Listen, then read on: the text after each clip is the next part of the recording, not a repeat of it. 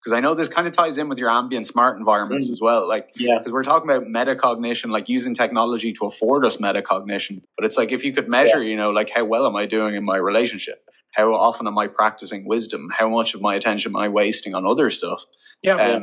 For me, it seems like there is an opportunity there for like anti-meaning crisis technologies. This ambient smart technology work is kind of reactionary against the social media stuff. I felt like I was being pessimistic for so long, and whenever I gave talks on that stuff, people were always like, "Oh, you know, like focusing too much on the negative." And so I kind of went away, and for the next project, I thought, you know, I just want to like really kind of be imaginative, forget about the economic incentives, the business model stuff, forget about all of that, and just think, what can we, given the picture we have of the active inference agent, what can we do what kind of technology can we imagine? And I think we can imagine some pretty amazing technology. The aim, at least for me, is to begin to maybe carefully uncover, like an archaeologist, some like principles, so that we can develop maybe a principled approach to developing good technology. You know, we have, Ben and I have a new paper out on ambient smart tech. The first thing to say about it is it's different than the technology we've been talking about so far, because you would own this. This wouldn't be a vicious AI owned by a corporation bending you towards, you know, their profit margin.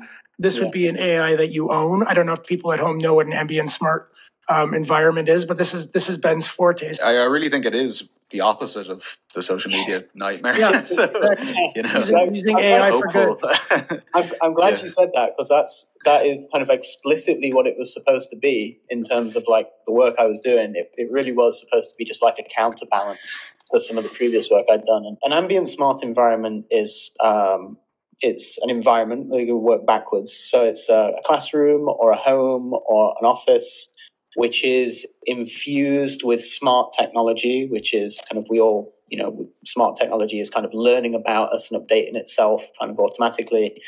The ambient part is what I think is really interesting. I think that's where the magic lies. Ambient technology is just technology that functions without a kind of direct human machine, without an intentional moment of interaction or an interface, but essentially like computing power that's operating in the background and adapting in real time to a person's needs.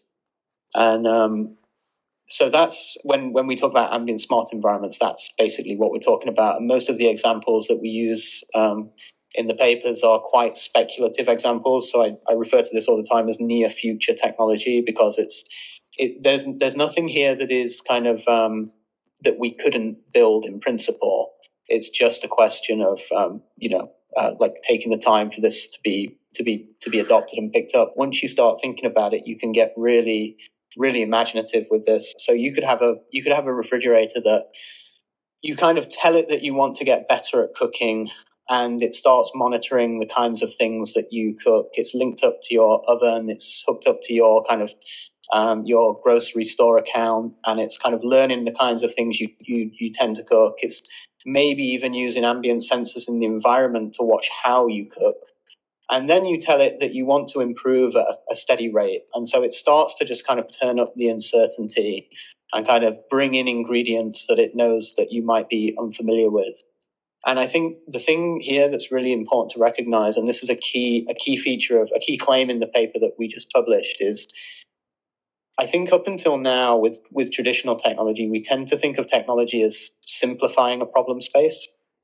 So technology is there to make life easier in some way for us. Mm-hmm. I think when we think about ambient smart environments, I think one thing that is like very striking is that when we think in terms of kind of attractor states and uncertainty gradients and how that connects to affectivity and well-being in the work that Mark's done, the biggest potential here is actually to have environments that can turn up the uncertainty. Yeah, they make it harder for you. Environments, technology that is not necessarily trying to make you reduce uncertainty immediately faster. And so in the paper, we talk about shifting us towards exploratory action policies, shifting us towards epistemic affordances and epistemic actions, technology that is driving you to learn and to learn new embodied skills. And this has, there's another paper with Inez Hipólito where we talk about the potential for like genuinely therapeutic application. Because in psychiatric research, there is work where psychopathology is described through the language of complex systems, where, say, like an instance of psychopathology is a kind of attractor basin characterized by certain symptoms. And the goal of psychotherapy and psychiatry is to disrupt those attractors. And so what you want to do is kind of turn the heat up, turn up the uncertainty, disrupt habitual patterns of behavior. So that's like a key distinction. You can get really weird with this. So there's neuroscience research that shows, for example, the frequency of rhythm, like particular frequencies in lighting and visual cues can actually entrain breathing patterns. So there's research that shows you can influence how quickly people walk through airports by modulating the frequency of particular visual cues in the environment. And so you can imagine now kind of furniture that detects, it's hooked up to a Fitbit or something, it detects when you're stressed and anxious, and it just introduces some haptic rhythm into your chair or your sofa that entrains like a different breathing pattern. There's research that shows that improved interoceptive accuracy can reduce symptoms of psychopathology. So what about a room that can now essentially, in kind of more or less subtle ways, put you inside your own body and kind of put you more in touch with your own heart rhythms and other interoceptive processes to decrease the uncertainty between brain and body. So that's what I've been doing recently. Is a lot of my time is spent just kind of fantasizing about increasingly weird ways that you can optimize this feedback loop between the environment and the agent. You know, I've been speaking to somebody recently who has a company that builds technology for elder care settings, for like care homes, people with dementia and people who care for people with dementia. A lot of the technology around dementia care is focused on like the cognitive problem. It's like, you know, the very obvious symptoms, people like with memory issues and problems communicating. But one thing anybody who has been confronted with dementia will know is that there's a serious affective side to this as well. Mm.